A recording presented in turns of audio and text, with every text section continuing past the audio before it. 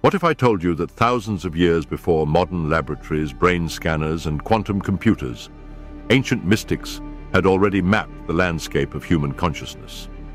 Deep in the Himalayan mountains, they encoded their discoveries in a text so revolutionary that even today's most brilliant scientists are only beginning to catch up. Quantum entanglement, they knew it. Neuroplasticity, they mastered it. The observer effect, they didn't just study it, they lived it. This isn't science fiction or New Age fantasy. This is the Vigyan Bhairav Tantra, perhaps humanity's oldest user's manual for hacking reality itself. Imagine being a fly on the wall 5,000 years ago, a secret gathering of masters, whispering voices, the scratching of reed pens on palm leaves. They're recording something so valuable that kings would wage wars to possess it, but they're giving it away for free. This is the Vigyan Bhairav Tantra, 112 meditation techniques so potent that they've been called shortcuts to enlightenment. Not just another dusty spiritual text, but a precision toolbox for rewiring human consciousness itself. Break down the name, and you unlock its purpose. Vigyan, pure science. Bhairav, the ultimate state of consciousness. Tantra, technology or method. Together, the technology of transcendent awareness. But here's the twist. This manual wasn't hidden in secret caves or guarded by silent monks. It was hiding in the most secure vault imaginable, the limits of human comprehension. Like quantum physics before we had the mathematics to describe it, these insights were always there, waiting for our minds to evolve enough to grasp them. The text begins with the ultimate power couple, the goddess Devi and her cosmic partner, Shiva. But this isn't your typical divine dialogue. She cuts straight to the chase, with questions that would make even today's top philosophers and physicists break into a cold sweat. Oh Lord, what is your reality? What is this wonder-filled universe? What constitutes seed? Who centers the universal wheel? What is life beyond form, pervading forms? How may we enter it fully above space and time? Stripped of its poetry, she's asking, what is reality? What is consciousness? What the hell is going on here? And how do we experience it directly? Shiva's answer? Not philosophy, not theory, but 112 practical techniques, literal consciousness hacks that blow open the doors of perception. Techniques so precise, they read like code for reprogramming human awareness. Stockholm, 2024. A neuroscientist stares at multicolored brain scans. Cambridge. Quantum physicists debate observer effects over coffee. Stanford. Psychologists wire up volunteers to measure transcendent states. They're all studying the same thing from different angles. Consciousness. And their cutting-edge findings, they're rediscovering what those ancient palm leaf manuscripts described thousands of years ago. Is it coincidence? Or have we been sitting on the user manual for human consciousness all along? Let's crack open this ancient code and see how it anticipated today's biggest scientific breakthroughs. Parallel number 1, the quantum observer effect, science's greatest mind bender. In quantum labs around the world, physicists face an uncomfortable truth. The mere act of observation changes how particles behave. The boundary between observer and observed? It's an illusion. Reality isn't something out there. It's a dance between consciousness and possibility. Now, listen to verse 23 of the Vigyan Bhairav Tantra. Consider your essence as light rays from center to center up the vertebrae, and so rises livingness in you. This isn't poetic metaphor, it's a precise instruction for experiencing yourself as pure awareness, the observer that shapes reality through perception. These ancient meditators weren't just philosophizing, they were conducting consciousness experiments thousands of years before the double-slit experiment blew physicists' minds. Did they know something we're only beginning to rediscover?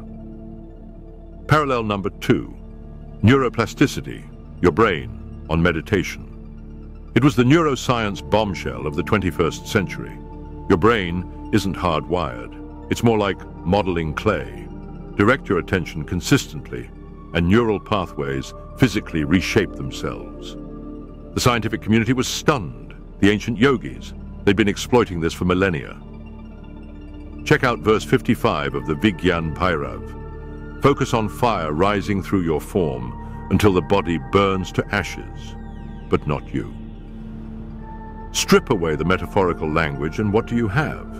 A precision technique for focused attention that creates measurable changes in neural architecture.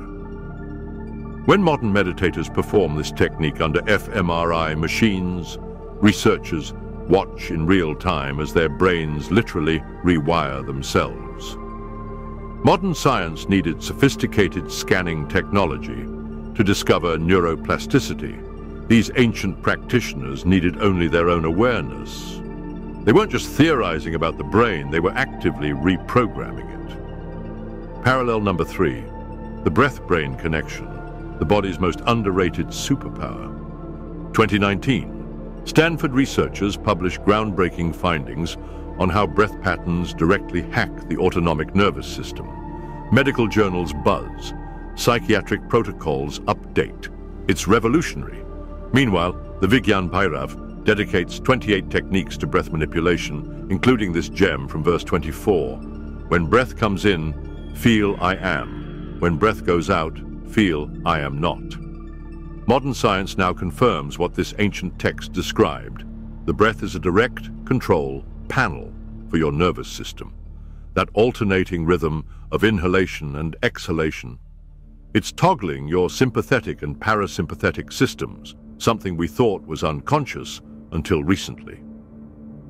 Harvard researchers map how specific breath patterns stimulate the vagus nerve, regulating heart rate, blood pressure, even immune response. These ancient practitioners weren't just meditating, they were conducting sophisticated psychophysiological experiments with their own bodies as laboratories. But how did they know? Without EEGs, without vagus nerve monitors, without cortisol measurements, how did they map these precise connections between breath and consciousness? But these parallels are just the warm-up. The main event, the connection that's causing scientific jaws to drop worldwide, lies in their understanding of consciousness itself.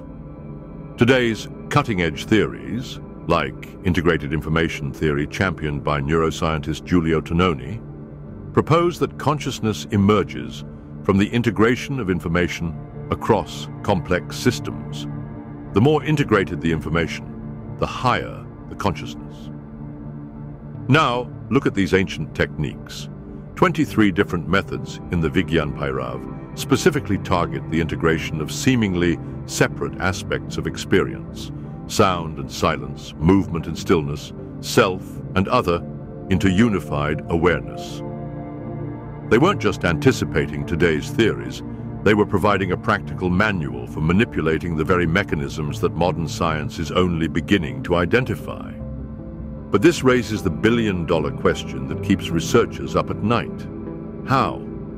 How did ancient meditators, without fMRI machines, without EEGs, without quantum computers, discover insights that our most advanced instruments are only now beginning to validate? What did they know that we're still missing?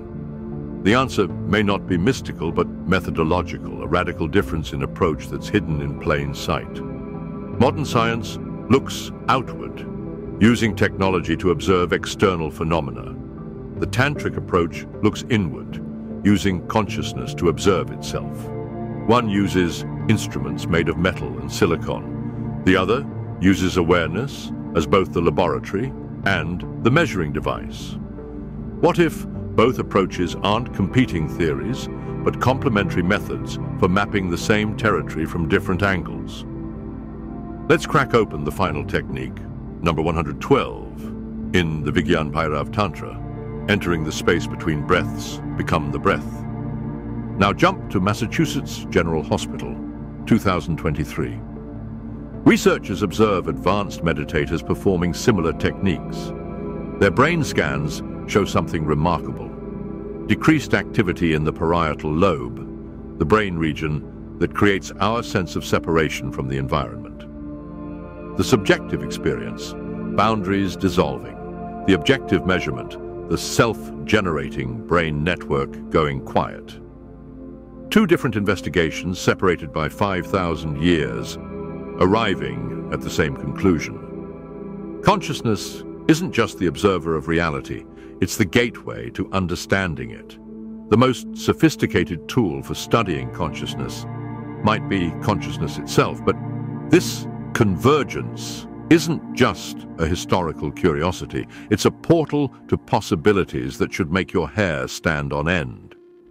What if this ancient text contains insights about consciousness that modern science hasn't even conceived of yet? What if these techniques offer access to dimensions of reality our instruments are still too primitive to detect? What if we're rediscovering only the kindergarten level of what these ancient practitioners already mastered? And what if they left breadcrumbs for us to follow? The scientific community is catching on. At UCLA, Stanford, Harvard, elite researchers are now studying these ancient techniques, not as cultural curiosities, but as serious scientific protocols. Neuroscientist Richard Davidson wires up Olympic-level meditators at his lab in Wisconsin. Psychiatrist Judson Brewer at Brown uses real-time neurofeedback to study the meditative states described in ancient texts. The Mind and Life Institute brings together monks and neuroscientists for unprecedented collaborations. This isn't about replacing rigorous science with mystical woo-woo, and it's not about reducing profound spiritual practices to mere brain chemistry. It's about recognizing that when two radically different approaches, separated by thousands of years and opposite methodologies, converge on the same insights, we might be looking at complementary pieces of humanity's most important puzzle, the nature of mind itself. The core claim of the Vigyan Bhairav Tantra shatters our conventional worldview. The universe exists within consciousness, not the other way around.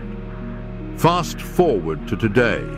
Leading physicists like Donald Hoffman at UC Irvine propose that reality at its most fundamental level isn't made of particles or waves, but information, or dare we say, consciousness itself. John Wheeler, the legendary physicist who coined the term black hole, put it bluntly, it from bit, meaning physical reality emerges from information. Both these ancient practitioners and cutting-edge physicists invite us to flip our most basic assumption. What if consciousness isn't produced by the brain, but is the fundamental ground from which reality itself emerges? So what secrets might still be encoded in this 5,000-year-old user's manual? What dimensions of experience await just beyond our current scientific paradigms? What dormant capabilities of consciousness might we activate if we approach these techniques with both rigorous scientific methodology and fearless self-exploration? The Vigyan Bhairav Tantra isn't just a historical curiosity, it's a living bridge between worlds, between ancient wisdom and cutting-edge discovery, between objective measurement and subjective experience, between the mathematics of quantum fields and the direct experience of consciousness itself. Perhaps the greatest laboratories aren't built of concrete and steel, but of attention and awareness. Perhaps the most sophisticated tools for understanding consciousness aren't made of silicon and metal, but of consciousness itself. The truly mind-bending possibility isn't just what this ancient text knew before its time, but what it might still be waiting to teach us about the nature of reality and our own untapped potential. The secret was never actually hidden. It was waiting in plain sight for minds ready to grasp it. The convergence of these two ways of knowing, one ancient, one modern, isn't just an academic curiosity, it's a doorway. The question isn't whether these ancient techniques work. Both subjective experience and objective measurement confirm they do. The real question is, what might you discover if you step through that doorway yourself? Are you ready to find out?